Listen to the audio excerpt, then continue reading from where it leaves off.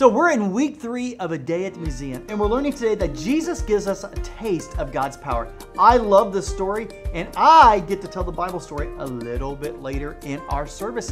And just remember, at Grace Kids, we're all about helping kids become like Jesus by loving God and serving others. All right, tour group, please follow me this way, follow me this way. Here we are in the prehistoric museum. I am Tammy, your tour guide. Behind me, you can see the powerful dinosaurs. So cool. That's amazing. Hang on. Yes, here we have a T-Rex. That's amazing. We have a Stegosaurus. What?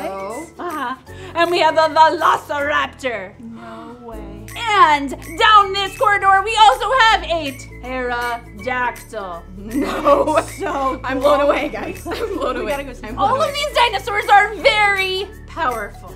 Wow. I can't even imagine. I tell you. That is crazy.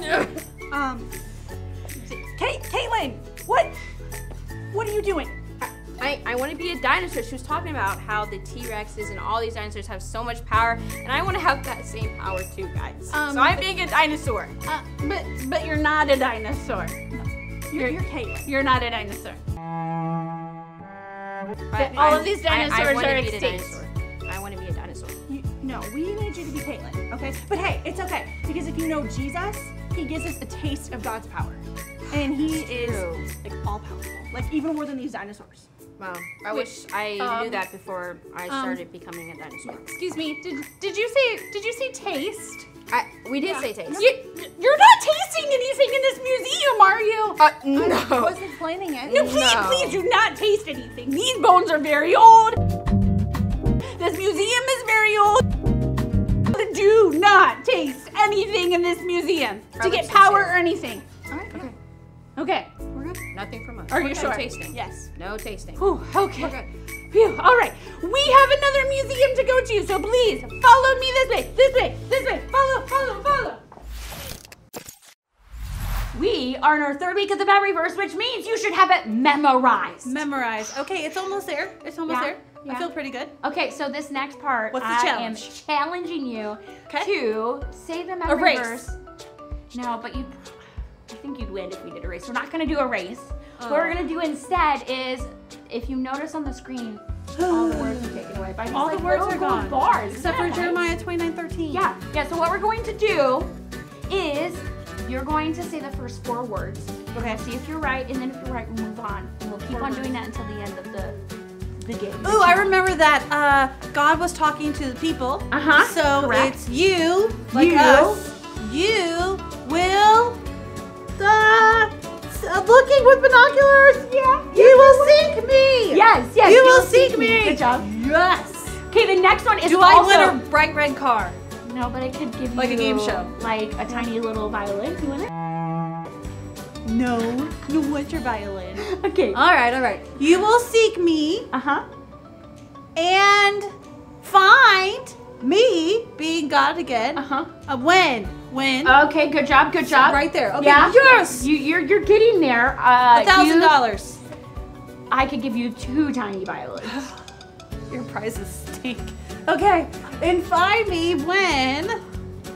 3 words. I'm the next part. Okay. When you seek me. Good job. Me. Yeah, you're doing so good. Okay.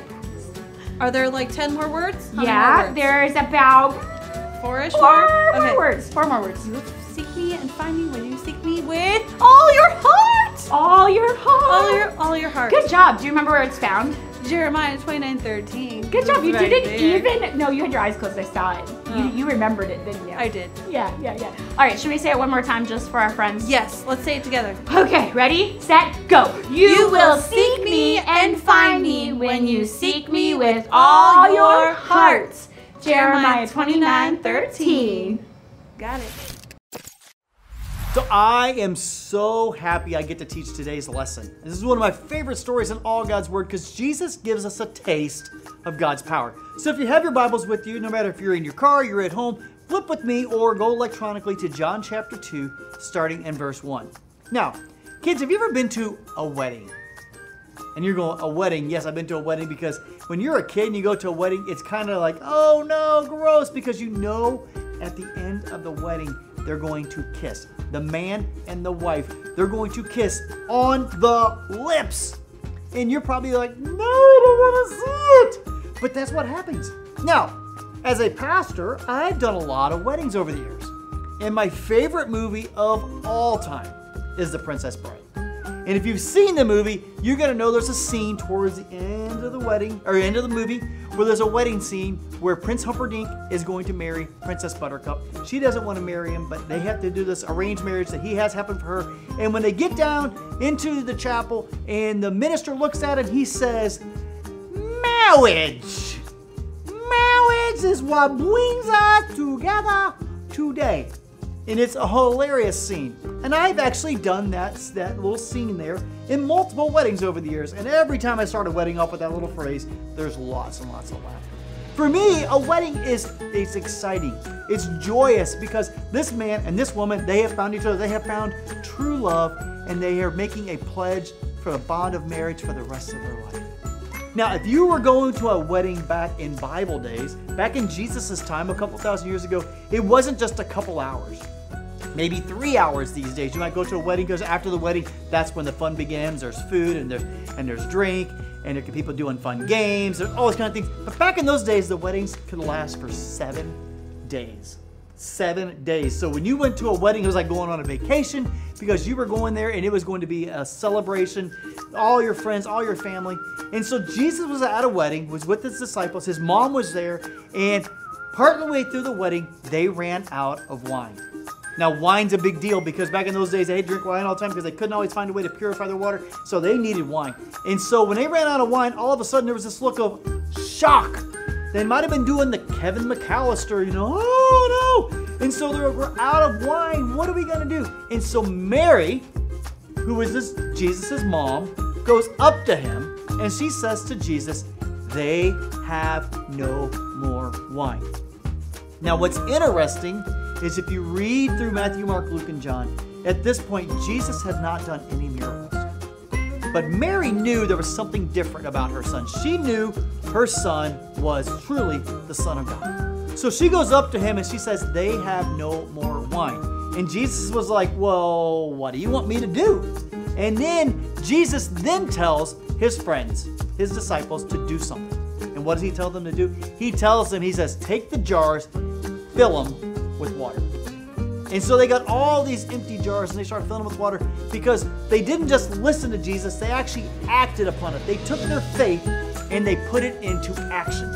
So they filled all these empty jars with water. Now remember, they weren't drinking water, because water was not purified. It could make them very sick. And so they filled all these jars with water, not exactly sure what was going to happen, but they took that, and then next thing you know, when they started pouring the water out of the jar, the water had turned into wine. They now had something to drink. And it wasn't just good wine, it was great wine. And the people who were throwing the wedding, they were like, this is the best tasting wine we've had at the entire wedding. And so what we see in this story is this, that Jesus gives us a taste of who God is. Because so many times we see the miracles that Jesus did in the scriptures, and he could have healed somebody, or brought somebody back to life, or he could have stilled a storm, or he could have somebody walk on water. He did so many miracles, but this miracle was a miracle because he cared about his friends. He cared about the people at the wedding, and he said, I am going to help this situation. Jesus gives us a taste of who God is.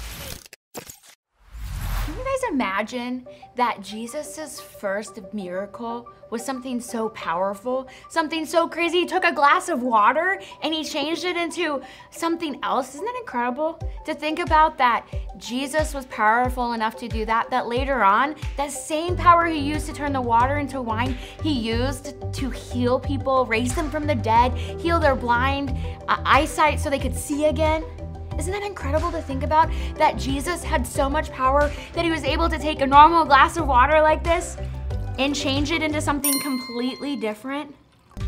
I just think it's so amazing how God can do that, how Jesus did that. The thing is Jesus has the same power there as he does today. The same power that he gives the Holy Spirit can use with us and all that we do, because the thing is that Jesus is God. And God is powerful. He created the whole world. So my friends, as you're going throughout this week, I want you to remember that Jesus shows God's power, and God is the most powerful. I have a word for you. You ready for it? It's a big word. So you gotta, I'll split up into 2 sections so you can say it with me. The first word is omni. Say omni. Potent. Omnipotent. That means all powerful, because God is all powerful. And any problems that we're facing, God has the power to help us through them. 1, 2, 3. Hold on. What are you doing with the plant? I'm being really powerful. See, I'm exercising because I'm really powerful and strong. Where did he get that from? I know the big idea does say Jesus gives us a taste of God's power, but I don't know. Taste. You're right. I'm not doing it right. I need to taste the plant. Oh, but please no. There's like bugs, dirt. Okay. You'll get sick. Right. I would not recommend that. Okay, I won't do that. At all. No. Yes. But I think we should pray about that actual big idea. Oh, you're right. How Jesus gives us a taste of God's power. Exactly. Good idea. I'm glad you did not taste that plant. All right, kids, let's pray. Lord, thank you so much for giving. I forgot the big idea. We can just cut it. Jesus gives us a taste of God's power. Okay. All right, kids, let's pray. Thank you, Jesus, for giving us a taste of God's power, Lord. Thank you so much for just for coming down, Jesus, and just being an example and showing us God's power. And I just pray that as we continue throughout our week, that we will be encouraged that you have God's power. And I just pray that we'll use it to help others and to serve others. I thank you so much for it. In Jesus' name, I pray. Amen. Amen. See ya.